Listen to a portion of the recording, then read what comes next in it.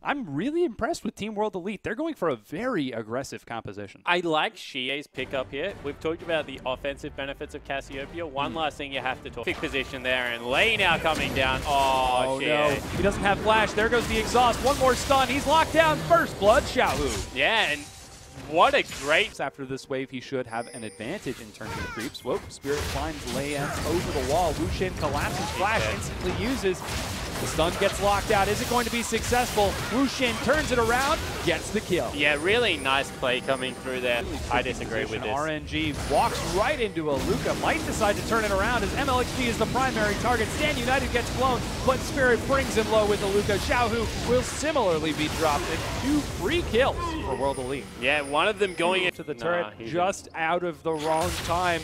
There goes the condemn. Are they going to look for the dive? Exhaust gets dropped, but he flashes under the turret. There goes the knockup stun, locks him down. Teleport is not going to be enough to heal. Manages to save him. Wu-Shin looks for the kill, but can't find it. His greed costs him his life. Conan the hit. Far forward here. Gets tagged with the Winter's Bite, but Spirit on the counter gank finds Wu-Shin, who flashes a little bit too slow.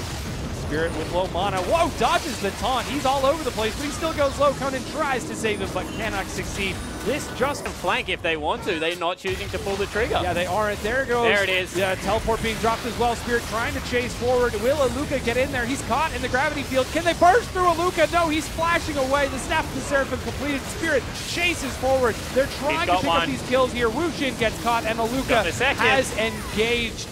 Oh my goodness, the damage from big stop button. They send Lei to the front. Fish goes in. Yeah, looks like they could be going for this. No, they're focused on the turret. Now the fight breaks out. Lei gets out of there, and Conan actually falls. No, they trade 1 for 1, and this is Spirit trying to get in. Aluka in the front line. Bottom lane, the danger here is that if Aluka just flashes forward and gets Xiaohu. Oh, they're diving Xiaohu. I don't know if they have the damage as Lei with a great dash knock up, and the shadow dash blocks Xie under the turret. He's cleaned up. It's 2 members of World Elite dead, and that was a bad idea. Yeah, it certainly was, because he had the flash available. You knew that was what they were going to go for, because Aluka just feels like he can blow anyone up. Oh my gosh, he tries once again, but does not succeed. That's the 3rd time. Or misses the bush.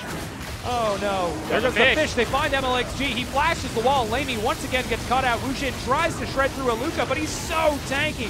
Spirit follows up to dive onto Wu-Shin. This is a terrifying spot for Wu-Shin to go. Let me over the wall. Manages to save Wu-Shin just barely, but he finally drops to the AoE from Aluka while Xie trades it over with a double kill. Mystic chases down Lemmy, and that's an ace for World Elite. What a fight coming through from World. It looks like they are just going to commit to it. The turret falls. Lamy is the target. He goes low, and he's going to end up going down over the extended engage.